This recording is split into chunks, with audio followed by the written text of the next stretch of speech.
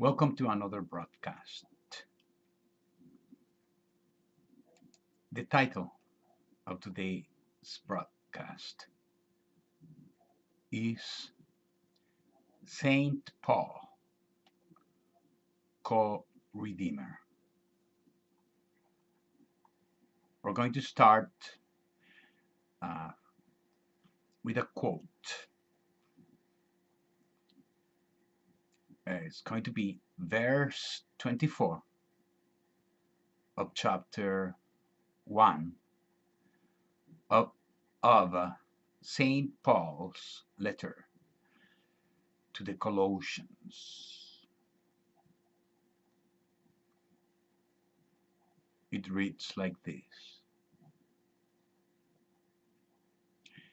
It makes me happy to be suffering for you now, and in my own body to take the hardships that still have to be undergone by Christ for the sake of his body, the church. Colossians 1:24.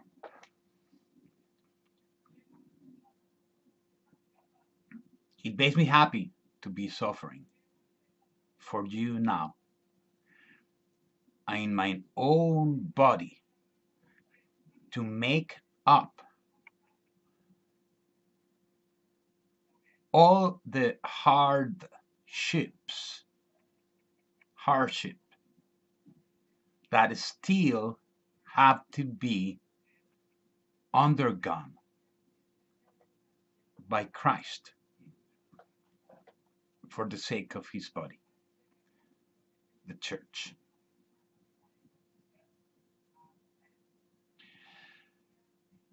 The coredemption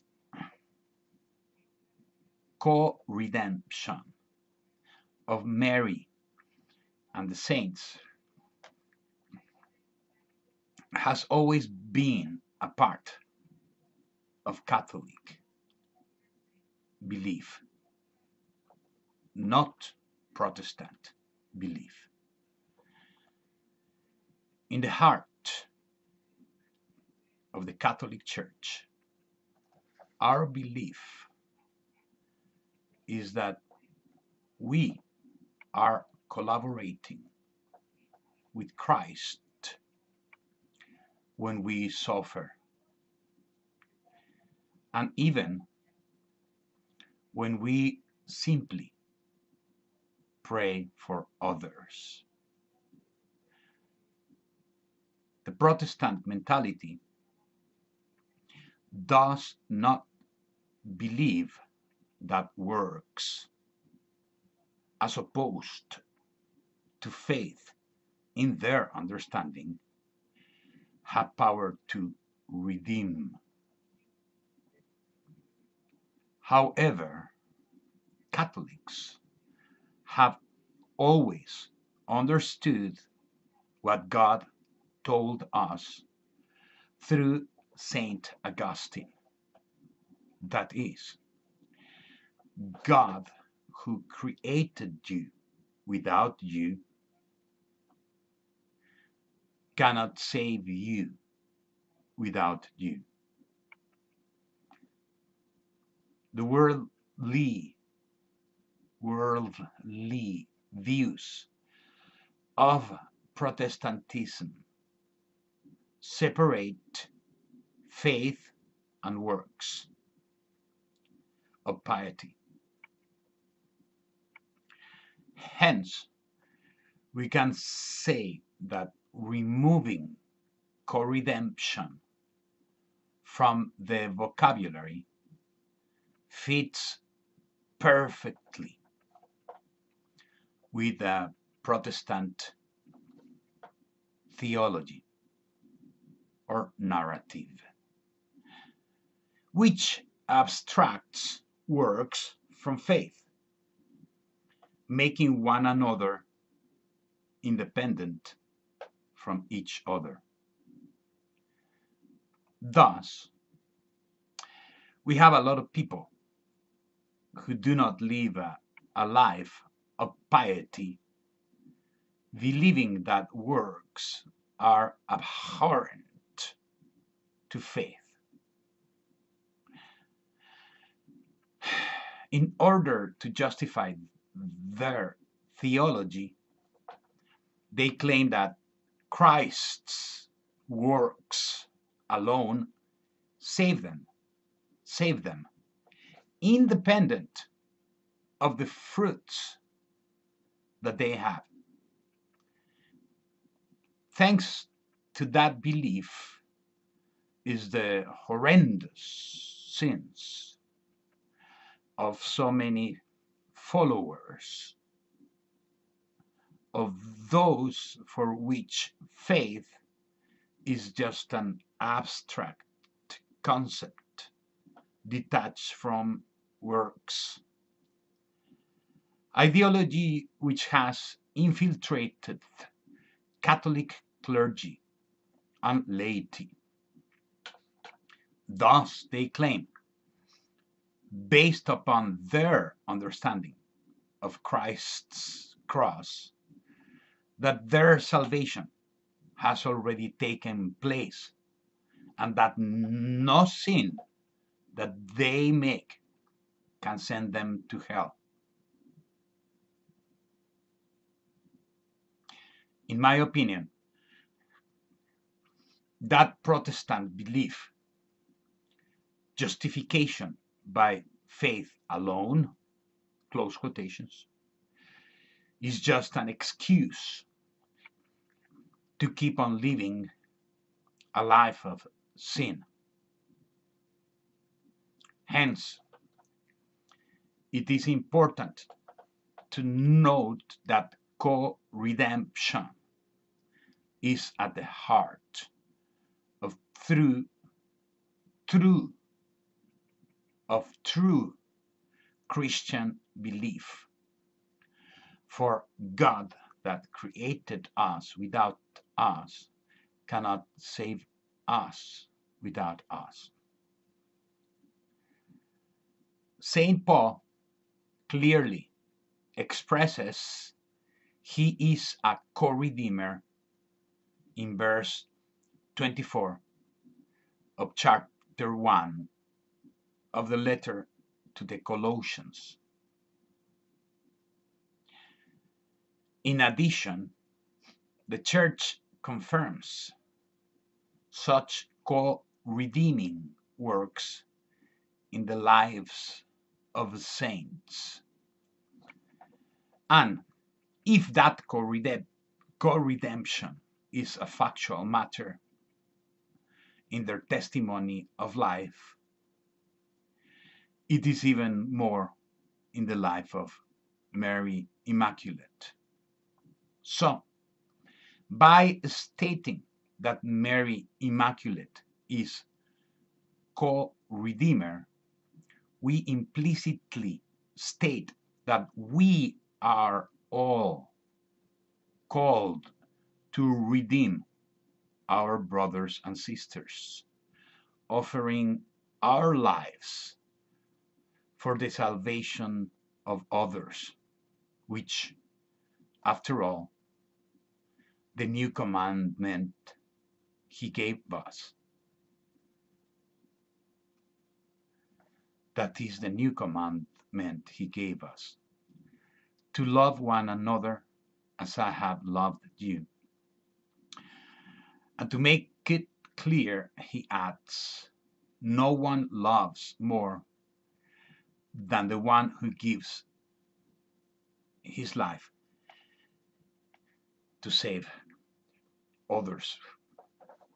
Otherwise, what would be the purpose of suffering and penitence, sacrifice, illness, and love itself? Thus, Love matters because love saves others.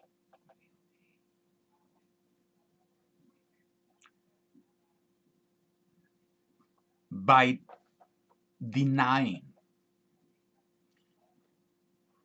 that Mary is co-redeemer, that her works, her faith saves us, we deny that the life and the sufferings of the saints have any purpose, any efficacy towards saving us. We deny the Bible.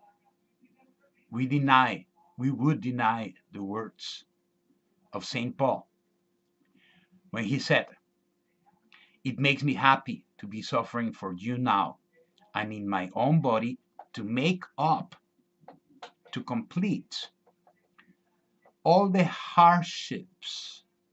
Hardships. A hardship is struggle, it's a pain, it's an illness, it's a disease, like the one you may be suffering, or your grandparents, or your parents, or your children, that still have to be undergone by Christ for the sake of his body, the church. So that means that when we suffer, when you suffer, when those that you love suffer, their suffering is not in vain. Their suffering saves lives from hell, from purgatory, because we have a mission. When you pray, when you offer penance, you're saving others from hell, from purgatory. Why? Because Jesus Christ wants to embed us, wants to include us. He wants to make us a part of his sacrifice in the cross. We are not saying that his blood is not enough. Of course, it's enough to expiate, to save the whole world. But he's inviting us. Otherwise, what would be the purpose of suffering? What would be the purpose of penance? What would be the purpose of dying on the cross, like the apostles did, or being decapitated or stoned to death? There would be no purpose. There would be futile attempts to do anything. They would serve for nothing. But the church does not give us that testimony. I remember the lives of saints. This little girl that prayed to Jesus so hard. She wanted to help Christ save us. So she offered her body so that she would get sick. She would get a disease and die to save others, because she loved Christ, and Christ in return shared his cross with her. To deny the works of coredemption, not only of Saint Paul, but the church, is to deny Christ, to deny that Mary is co-redeemer in her suffering, because she suffered more than any other person after Christ, because she was looking at her own son, her flesh, her bones, her blood were in Jesus Christ. And her faith is the one that actually saved us. Faith, what is faith? Faith is unconditional trust and confidence in God, in His words. I am praying for Pope Francis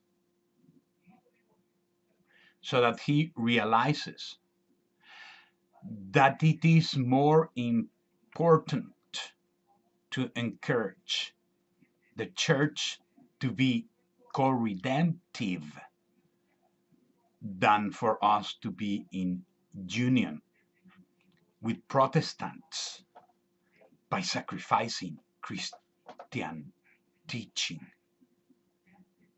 co-redemption, that is. After all, if St. Paul is co-redeemer, why wouldn't Mary Immaculate be co-redeemer as well? She would indeed be the first and foremost co-redeemer.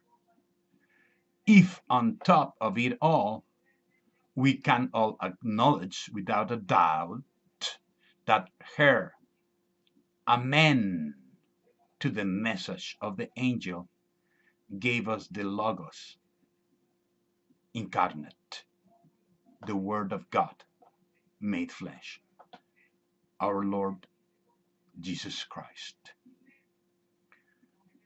who is like God.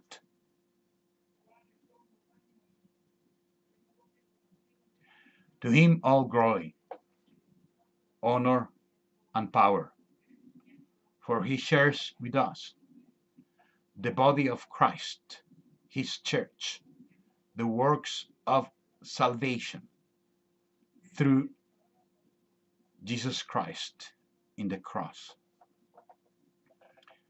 Thank you for listening.